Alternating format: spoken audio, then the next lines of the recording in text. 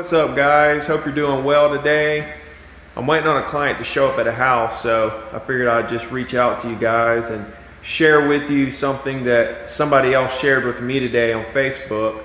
I had somebody reach out to me and ask me what I do when something throws me off, or I say the wrong thing, or something goes wrong, or something doesn't go the way that I planned it, right? And so I responded with, when things don't necessarily go exactly the way you want, or if something throws you off, or you screw up, or you say the wrong thing, that is perfectly natural. That is what is supposed to happen. That means that you're on the right track. When things don't go exactly the way you want to, that means you're trying. You're trying new things. You're getting out of your comfort zone. You're trying to make something happen that you've never made happen before. So you're going to make mistakes. It's perfectly natural.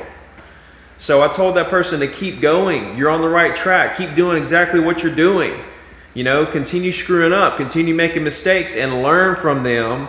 Turn around and get better. And then keep doing what you're doing. As you're getting better, you'll get better and better. You'll make less and less mistakes. And then boom, you'll want to go to another level, and so you'll try something else you've never tried before, and you're all the way back to screwing up again. And the process starts over and over and over. So screwing up, things not going the way you want to, saying the wrong things, feeling like you didn't do right, is perfectly fine as long as your heart's in it, that you're in it for, to help other people. You're not in it for you. Your intentions are pure, your heart is good, and good things will happen. So get out there and screw up a bunch.